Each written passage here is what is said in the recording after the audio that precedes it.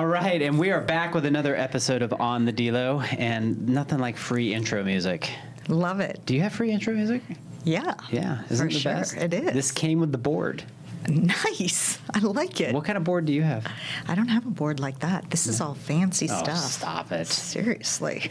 We were talking before you got on, and we were talking about just podcasting and how it's different. Like we're in person, which Yes. is I've never done a Zoom podcast.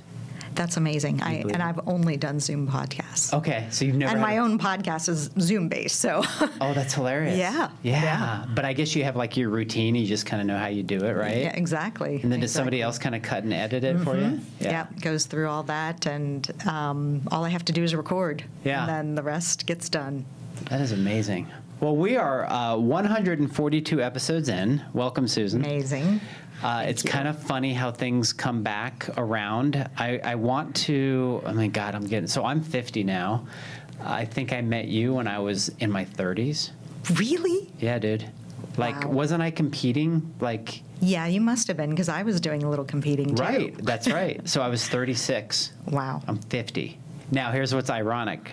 Saturday, a day from today, I go compete again. No. Yeah, I'm getting on stage You're as a doing it 50-year-old. again? Oh, yeah, I'm completely Oh my shredded God, right you're now. a rock star. Yeah, it's so stupid. Like, I'm so over it at this I point. know. But I had to do something at 50. Okay, so this was it. Yeah. You know, it's a good structure to really get dialed in on your health, and, you know, it's a great goal to have. I started it when I was going through my divorce. Yeah. And it gave me something else to put my attention on rather than dealing with this, like, contentious divorce stuff. Right. I could focus, something I could control and focus on and work towards, and that's why I did it originally. Did you enjoy the process, or did you enjoy the event itself, or both? I think initially I enjoyed both. Yeah. I think over time, I did it 4 times. By the 4th time, I did not enjoy the event itself, and part of it was most of the fun is backstage. Yeah. It's celebrating, and a lot of these women were so worried about getting up on stage, and I kept saying, who cares? You've already won. Yeah. Like, you walk out on stage and you've put in all of this effort, and it's not like you're getting paid for this. No. So why do you care so much? Like, whatever happens, going to happen. So I generally had a blast backstage, but I wanted people to have fun with, and the last time I did it, no one was having fun. Nobody So it's was like, having this is fun. dumb. Right. And we shared a mutual trainer, which was Karen Malarkey. That's right. Yeah. And so that's who you did your shows with, right? Yeah, that's right. She's amazing. Over Maximum Fitness, which is crazy. There's a whole history within that place within Yeah. itself. So speaking of history, like, where are you from originally? Is it Pittsburgh? Pittsburgh, that's Okay. right. Yeah. So you're a big Browns fan. Right. I think that's the first thing I remembered about you was about the Steelers. Yeah. Yeah. Love the Steelers. It's just part of, you know, you're born with it. It's my family's connection. My mom, who's going to be 90 Wow, this year. congrats. Amazing. Wears black and gold on Sundays and puts the terrible towel over the television. It's like their whole shrine and everything. So it's so fun as a family to connect over these sports teams and cheer them on together. Yeah, I like that. I want to talk more about connections in a little bit, but before we get into that, like, when did you come to Arizona, and what was like the start of your life and your journey here?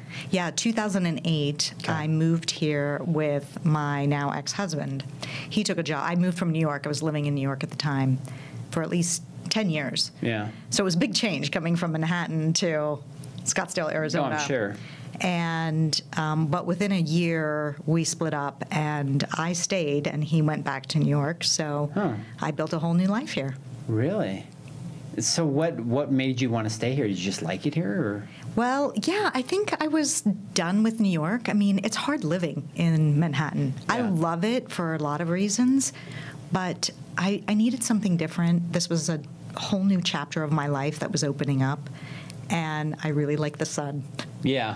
I know once you get fixated on like the sun and the heat and all that stuff, Yeah. it's hard to move back to the cold. Yeah, totally. Yeah, Totally. even the summer times, as brutal as they can be. And you used to spend, and you still may do you go to like Park City or? I've done all different things during the summer. So I have the ability to go where I want during the summer. Yeah. And I've been to San Francisco. 4 years I had a place in San Francisco, Jackson Hole for a while. I've been in Park City. This summer I spent on the East Coast. So it's nice because I get to explore other parts of the country. That's cool. That's really cool. You're very smart. Okay. No, I mean, people do your background research on this lady. She is very smart. So it's interesting to me because I would depict you as like a type A, probably. Probably, yes. I would say that. I'm driven. I get that from my mom. Yeah. But I think there's different forms of intelligence. So thanks for saying that. I in my mind, I've got an intelligence in one area and I don't have intelligence in some other. Like, give me a financial spreadsheet to go there. Like, I don't want to go there, right? And I think so. I really believe there's different forms of intelligence, and the key is to knowing what yours is. Right. And I think for me, what I've discovered over the years is I'm really good at pattern recognition and then pattern disruption. Okay. And in fact, I built my whole leadership coaching programs based on this idea. Yeah.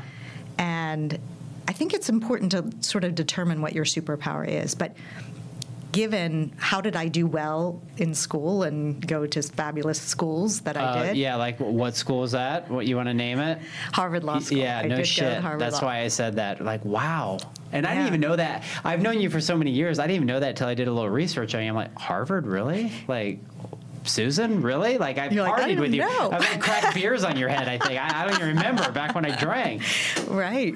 But I like that. I mean, what you talk about is brilliant in the aspect that everybody has, like, their own superpower. Yeah. And when they find it and it resonates with them, they're able to use that to their fullest ability. That's a gift. Totally. I mean, that's how I got into law school. I took 8 practice tests, and I could see the patterns of the types of questions that they were asking. I didn't do one of those courses. I just took 8 practice tests. I could see the patterns.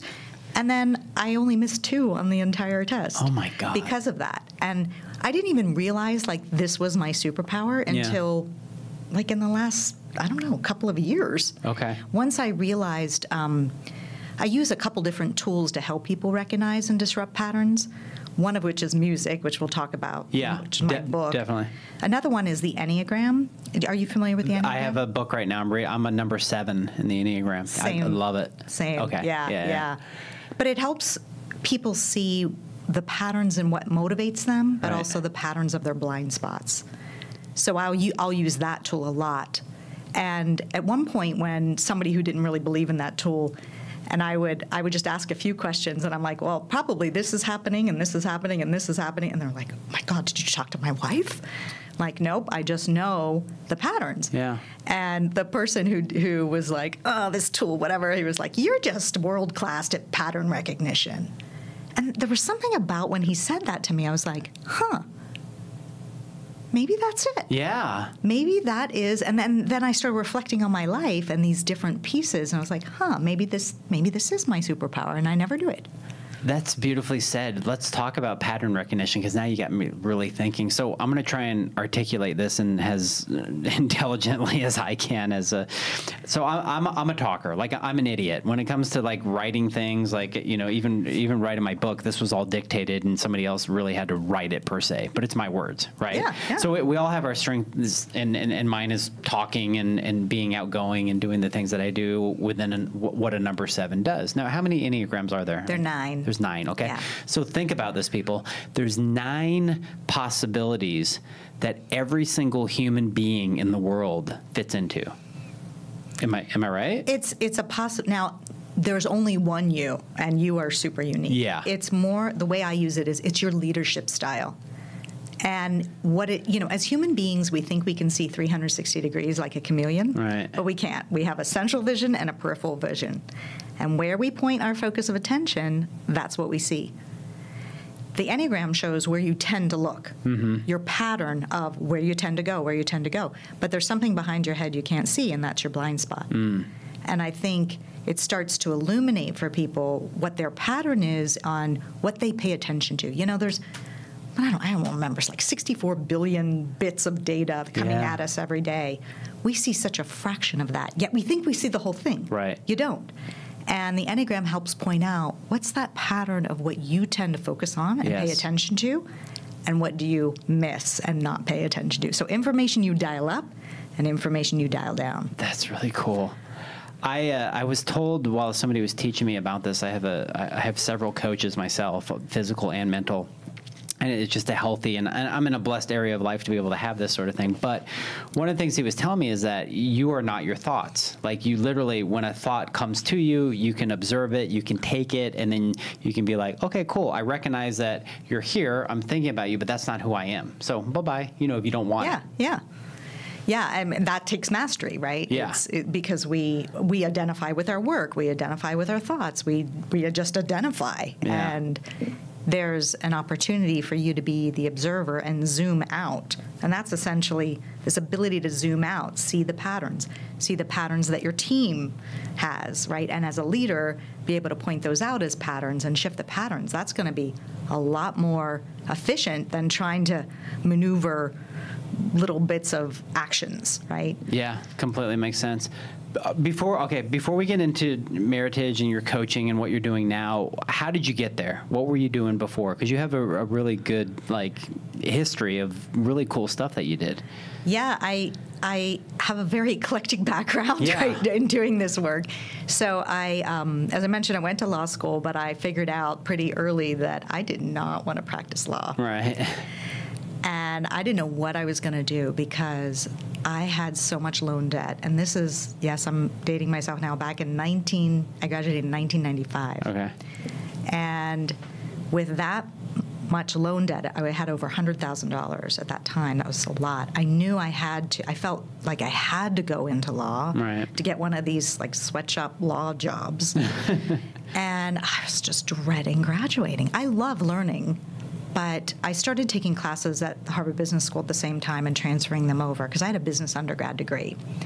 And I decided I'm going to go into something that an MBA would do, which is get into management consulting. So I went from there into BCG, Boston Consulting Group, and that was one of the first years that those firms were interested in hiring lawyers. Okay. We were called the non-traditional hires, right? Right. And I was one of the first in that class to do that. But what's interesting is law teaches you, in each step of the way, which I'll describe, each one of these steps gave me something that I use now. So going to law school, the skill that they teach you is how to make finer and finer distinctions.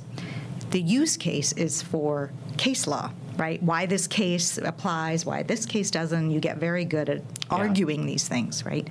But I use that same idea of making distinctions, but I apply it to mindset now. Okay. Right? How to make finer and finer distinctions of mindset. So it's the same skill, just applied differently. When I graduated, I took the bar in New York in case I ever wanted to go back to law, but I never did. Yeah. So don't ask me a legal question. I have no idea. Yeah. Right? And I went from there to BCG. I worked there for a couple of years and got strategy consulting and process redesign and all of this stuff.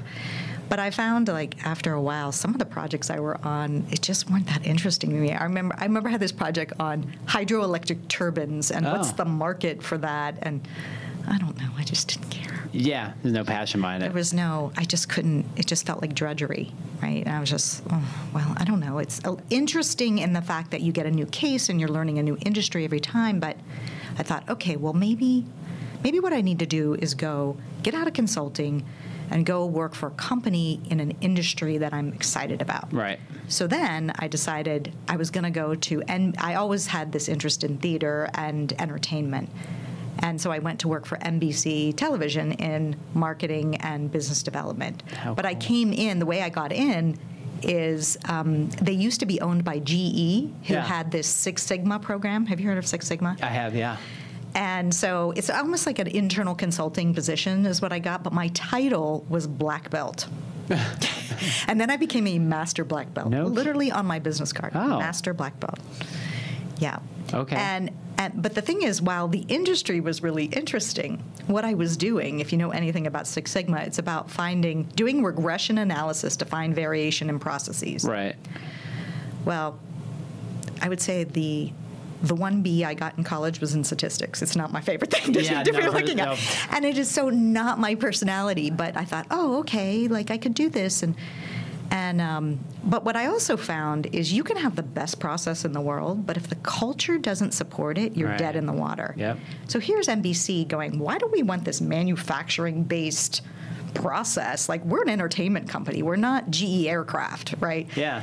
And so it was very frustrating, but eventually what I learned is how can I take interesting information like Nielsen data and make it really valuable so that we're still using data, but we're using it in a way that the sales and marketing divisions had never used it before. And this was at the time that the pharmaceutical companies were just coming online to be able to advertise on TV. Oh, my God. So that's when I did a bunch of analysis, and I gave them the data that said, here's how you can pitch, why being on NBC News is going to be far more powerful than not. And they love that data. So it was a good exercise about how do you measure what feels like it's unmeasurable. And I think in leadership development today, that's really important because a lot of people are like, well, I could just tell he's not a good leader, but I don't know how I measure that. And I try to bring in a lot of tools that give you that data so that you have measurable tools like 360s, understanding background like EQ tests, all the psychometrics that will help people really get a handle and use data for that. Well, look, I think 99.9% of the business out there are just not measuring shit. Yeah. No, really. They're flying by and they're successful by however they are. And when I look at, like we were just talking about earlier, as we were talking about me doing a fitness show, like I wouldn't be doing it if I didn't measure and track everything that went into my pie hole for the last 3 months, or else I would go and embarrass myself on the product would not be the product, right? Yeah. Whereas imagine if these companies just took a little bit of the time to figure out a system and a process to create the measurable data to understand where they were, where they're at, and where they're going, how much more successful they would be. Yeah. But to your point, the people that are a part of that community or that company, they have to be on board with it. It has to be relatable. Yeah, it has to be relatable. And so after a while, I decided, gosh, I just don't know what I want to do. And I got married and ended up moving to London for his job. Okay. And I thought, I am just burnt out. I'm 5 years out of law school, and I'm burnt out, and I don't know what I want to do. And I decided I just want to pursue something I've always wanted to do. And so I went and I got a master's in acting from the London Academy of Music and Dramatic Art. Oh, my God. And it was amazing. Wow. I loved it. I told you folks she's smart. It was just incredible. Yeah. It was just it was a Shakespeare-focused, but some of the classics like Chekhov and Restoration Theater. But here's the thing, and people thought I was crazy, and I kind of thought I was crazy too, but I thought, well, when else am I going to get this chance to do this? And let me see if this lights me up. Yeah. And it did. It did, yeah. Right? It did. But I ended up, what you learn as an actor is how to really connect to your fellow actor, how to deal with that inner critic, that voice inside your head, because if you're not dealing with that, you're going to be distracted by like the guy who's on his phone in the first row or when you're on stage, that kind of thing. How do you stay focused, connected, deal with that inner critic? And I kept thinking this authenticity piece is really big too. There's got to be a way I could bring this to business, but I didn't know exactly what that would look like. And I came back, after I graduated, came back to New York. I pursued acting full-time for about a year and a half. No kidding. A year and a half to 2 years. But in that process, I also did landmark education. This is back in 2002. Okay. So, and that just blew my mind because it was really about human potential and human development. And I thought, bringing the acting, bringing this piece that you could really change people's perspective and their belief systems for a whole new world to open up. I want to do this in business. So that's when I got into looking at, well, what kind of career does that? And that's where I found leadership development. So I have been doing this for over 20 years. I've been a coach for, when people didn't even know, like, you do what? Leadership development? Like, what is that? Right, what does that mean? Yeah. And I started with a firm that was a boutique leadership development consulting firm, and I learned a lot of the basics, and then I went out on my own in 2006, and I've had my own firm ever since. Ever since. Yeah. And so the firm that you're in now is yours, and how does that model work from a business perspective? Like, you have employees? Do you have a whole backlog? Yes. Yeah. So I have an internal team that helps with the programs and designing them. of about, I think we're at like 7 people now. Cool. And then I have a network of coaches that are in my cadre that are trained in the assessments that I use and in the modeling that we do in the program. So I will be a coach matcher often, where I'll meet with the executive and figure out who are the best coaches based on what they need, and then, you know, give them a choice of 2, and they pick from there. I still, at times, do some coaching, but I only take about 5 clients at a time now because I've got to run the business, not just do the coaching, but I still like a little bit of the coaching because I find a lot of fulfillment in that. What's like the most satisfactory thing that you get on a day in, day out basis, and what's been like the biggest struggle to build this up and get to where you're at now to be able to do what you want to do? Yeah. Well, one of the things, I mean, I love coaching because you can't plan for it. Right. You don't know what they're going to bring. And it has you listen and be present in a way that it's almost like unlike any other conversation. And I almost feel like I'm downloading some amazing stuff. I love that. You know that old school when Will Ferrell gets up to the podium and he has to do the debate, and all of a sudden he says this brilliant stuff, and he's like, "Where did this come from?" Like, I feel that energy all the time, and it's magical for me because I'm like, I don't know where that came from, but they're like, "That's great! Oh my God, yes!" But I think it's the same. How do I say, energy or downloading that you have as a person that was able to create the coaching style that you have. Yeah. And talk about your book and how music parlays into that. And a question on top of that is, when did you know or have that first cognition of being in love with sound, with music, knowing that it resonated with people and created that interconnectivity? Yes. So the book's called The Leader's Playlist. Yeah. And it is how to use music to actually interrupt patterns and create new ones because of the research I did behind how music impacts the brain. Mm-hmm. It is like a fertilizer for forming new neural pathways to allow change to stick. So if you want to make a change in your life, if you pair that with music, it's going to happen a lot faster. Wow. So I bring this process in to help leaders see, first of all, what is the old playlist that's getting in their way? What is that pattern? And then how can we shift that, use music to interrupt that pattern, and then use music to create a new one? And I would say, where did it all start? I've always loved music. My dad used to play like 4 different instruments, and I have also a musical ear like my dad, but as a 7, I think my mom said, you're too flighty. You know, I didn't want to sit down and learn an instrument. I was too I had ADD. I just had to keep moving. And I wish I had now, but I think I've always loved music. I used to sing when I was younger, and I think I have this knack for knowing the words of almost every song. It's bizarre. If the song comes on, I'll know the words. You know the word. You're one of those. Weird. That's crazy. I might not remember the artist or even the name, but I somehow know the words. There's something about what music does to me. Yeah. So, but I discovered this process for myself, when I'd gone through a pretty traumatic breakup of a relationship that lasted 5 years, and there was pieces of it that were just cutting to the core, and some of it was around betrayal. And every time I thought about this, I would get in this loop of resentment. And I knew as a coach, that's not serving me. I got to break free of this, right? Yeah. It's sort of like I was trapped in it. You're human. Right? I was in this loop of resentment, and I was like, I got to stop.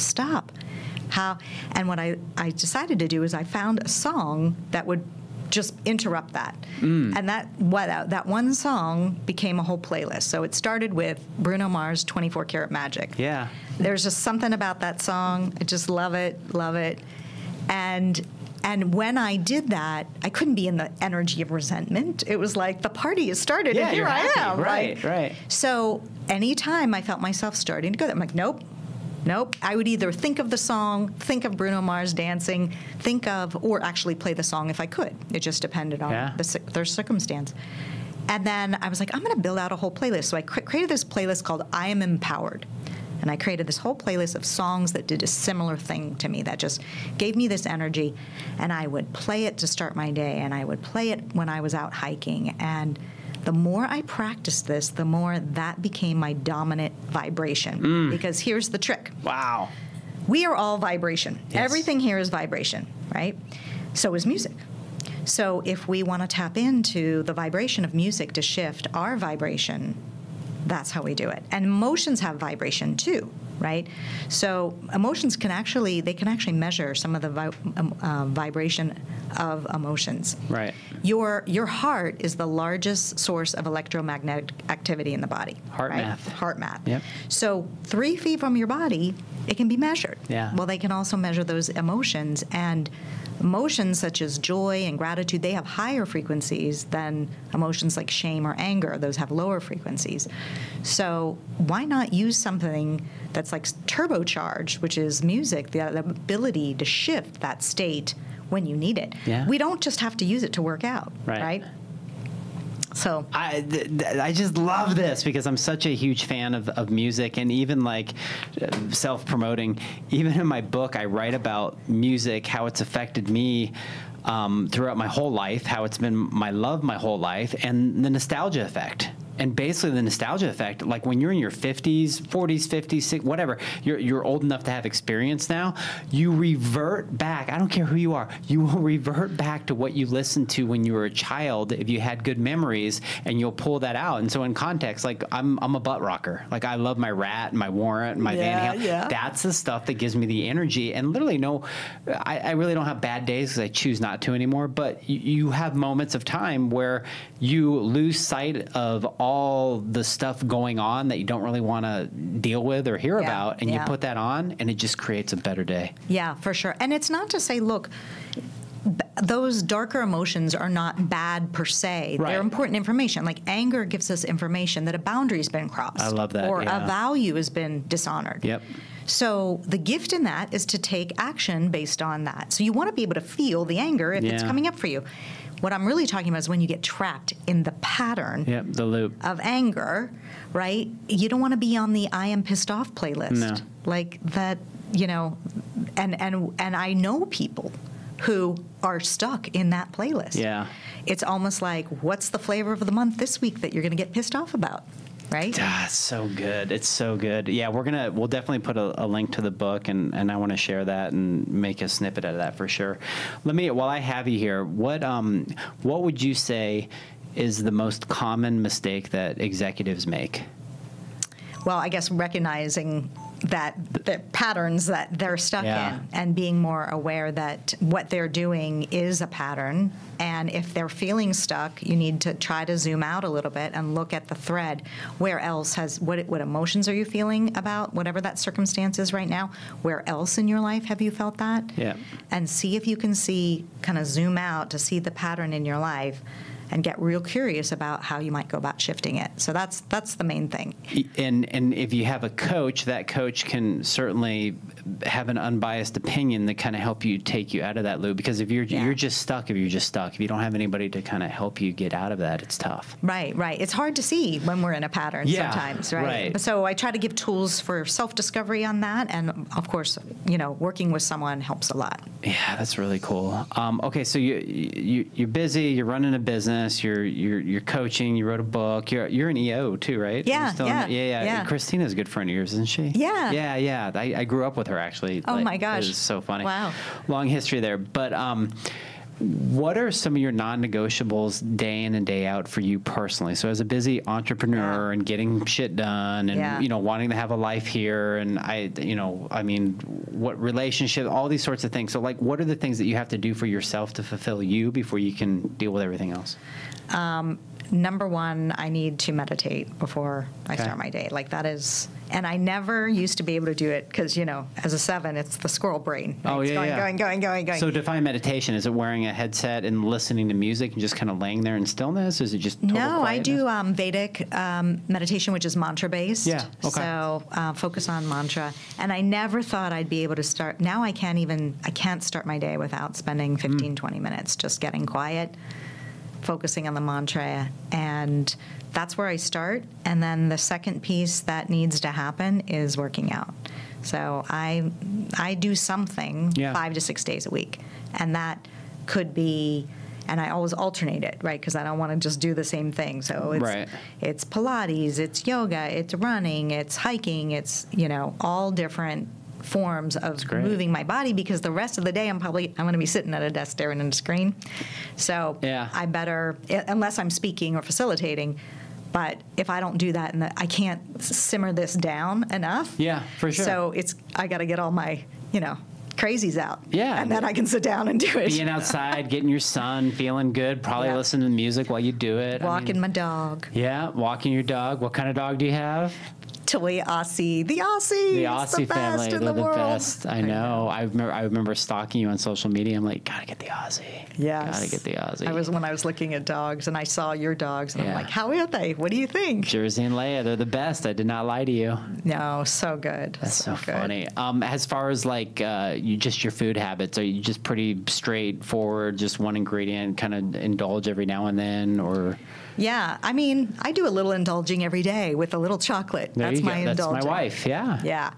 But yeah, I usually have an omelet in the morning, some type of egg thing. I have almond butter and then salad for lunch usually. So I don't mix it up too much during the day, and then dinner could just be whatever it's going to be. Whatever it's going to be. I don't tend to have a lot of carbs. I'm more protein and veggies, but sometimes, and then, got my little peanut butter cups and things like that, just like little treats. Believe it or not, people love to hear this stuff. I mean, it's just so funny. Everybody's always interested in what other people eat, especially when they're busy and they're successful or they're in shape. It's like, God, I wonder what they do. And it's like, it's really no different than what the average human probably should be doing, but we get so caught. I mean, I was... a year and a half ago, I was 20 pounds heavier. I was 10 percentage body fat, and I still wasn't that big. You know what I'm saying? You would have looked at me and said, "Oh yeah, whatever." But like, there's just a mindset shift that happens when you change things and you go out to eat a lot and socializing. And I'm sure your life has changed quite a bit to where you probably don't go and party as much, or definitely not. Yeah. I mean, I do love a glass of wine, but it doesn't seem to like me after 6 p.m. Meaning, like, if I'm gonna have it late, I'm not going to sleep. So I better be really clear that this is a special occasion for that to happen. I go to bed at what is it, 8 every night, like religiously. Yeah. And I'm up at 4. Yeah. See, that's great. I'm about 9 to 5. Yeah, it's too funny. It's not the same. It's so funny you brought up the Enneagram. I actually even had it in my notes here or whatever. So, all right. So tell me, before we get into rapid fire questions, what are like the different avenues that people can be coached by you? Like, obviously you have like classes people can buy. You have a book people can read. That you have one-on-one coaches. Yeah. Right. So there's. If you're interested in understanding your Enneagram type, but not only understanding what it is, but how you apply that to be a better leader or human, I have a course that's called Enneagram Applied, and it both gives you an assessment, a very high-powered assessment, because unfortunately, there's sort of pluses and minuses. No one owns the Enneagram, which I love. That's cool. No one owns it. But then there's a lot of like crappy assessments out there that are sort of free or cheap that don't really... They do more harm than good, because I've seen them mistype people so many times, and it's not helping you to understand the path of your growth if it's not clear which type you are, right? And Enneagram is a little bit harder to understand or to type because we're not looking at behavior, we're looking at motivation. So it's the why, not what you do, but why you do it. Yeah. And that's just a little bit harder to type. So we use an assessment that's really, really accurate, like 95% accurate, and then really show you what does it mean, what's the path of growth, and who can best support you in that growth. So there's those types of programs. I do the same thing with teams as well, where I take a team, there's a dominant team style. What does that mean for your team? What actionable steps can you take to improve team performance? So there's another course where you, as like a leader, could facilitate yourself. We'll give you all the tools, we'll give you a little coaching, and you can run your own team offsite off of that. That's called Leadership Edge. And so these two things are ways that I would say I've learned to scale my business, because you asked me that question earlier, like what's been the most challenging is like how do I scale this, right? And all the content that I've developed over the years around it. Well, that's one way. And then the other way is obviously working with as a team. We do team coaching and team engagement work. as well as one-on-one coaching, and getting curious about what is it that you want in terms of coaching, and then which type of coach would be most beneficial for you. Love it. That's great. Well, yeah, we'll put all this so people have access to it. That's really cool. All right, we're going to do rapid fire questions. Okay. But before, you want to do a shot with me? Okay, yeah, let's do it. It's the only shot that I do now. So this is a new product. So this guy, speaking of music, this guy came out, the guy that invented this shot, and I have a charity called Healing Hospitality. We give back to the hospitality community. He invented this shot, but he also does music at 548 megahertz or whatever it is, and you meditate to the music while it's going on. It was great. So that's awesome. Anyways, Magic Mind. It's for cognition, for energy, and for less stress. Shoot it up. Pretty good. It's good, yeah. Yeah, I love it. So I got it here for the office so that all their magic minds can get going. All right. What's the what would you consider the biggest, let's just say, treat that you like to give yourself on a monthly basis? A massage. Massage. Yeah. Perfect. Where's your favorite place? My favorite place for it? Well, I have somebody that will come to my house. Oh. My favorite place is my house. Your house. There you go. That works. I know. Kim and I love that too. Like, come on over. Do you check email constantly? I probably check email 4 to 5 times a day. Probably too much. Yeah. Okay. Steelers or Pirates? Steelers. Okay. You're a football fan. Yeah. Walk or run? I like running, but I like walking. So we'll take both. Okay. Carbs or fats? I guess fats. Yeah. Yeah. Yeah, fats are good. Yeah. Almond butter. Yeah. Come on. Lake house or beach house? Lake house. Okay. 1960 Chevy or 2024 Tesla? Tesla. Okay. I have one. Are you driving one now? I love this car. I've never loved a car so much as I love this Tesla. Okay, here's a trick one. A mini Aussie or a mini Aussie? Mini Aussie. Breakfast or dinner? Breakfast. Okay. And would you rather go in Elon Musk's spaceship, or would you rather go way deep down in the ocean? Probably the spaceship. Okay. Very cool. Yeah. Yeah. I'm kind of on the same boat. Yeah. And then what's your music of choice now? What are you listening to as far as like any like retro stuff that you like that's come back into your brainwaves? Yeah, I love so many different types of music. One singer I love is named James Morrison, not Jim Morrison, but James Morrison. Okay. And he's got this really, I think he had throat cancer or something, and it's done something to his voice. He's got this very raspy, and I'm saying it's like a powerful voice, though. I could be wrong on that. I'm not sure, but something happened to his vocal cords that made them really unique. And he's a singer-songwriter. And that's what you're into now. Yeah. No, I love that. Yeah. Well, this has been cool. I appreciate you coming by. We're going to put all your info in the show notes, and we'll get it out there in YouTube world and all the other worlds, and we'll share it, and we'll do some other stuff. Everybody watching, please subscribe. And definitely follow. I am releasing my book. My book release party is November 1st. Exciting. And here it is. Yay. You know, it's like actually got pages and words in it, which is exciting for me. But again, going back to the nostalgia effect and going back to things that we can be doing now. When I turned 50, I was like, wow, I feel like I was just born. Like, because you know enough to be knowledgeable enough to be like, God, I want to do this, this, and this because I know this, you know? And then you know, if you've been blessed enough and worked hard enough, you have enough money to do certain things, and, you know, if you're healthy enough and you've taken care of yourself. So this is what it's about. It's about just getting started again and just reigniting a spark that, you know, like after this, I'm going back to guitar lessons. I mean, I love it. That's great. Just like as if I was a kid again. So you can pick up your copy of the book. Link is in the show notes as well. And Susan, thank you so much for coming by. It's been a little while since I saw you. I know. It's great. Thanks for having me on the show. This was really fun. Awesome. All right. Until next time, people, peace out.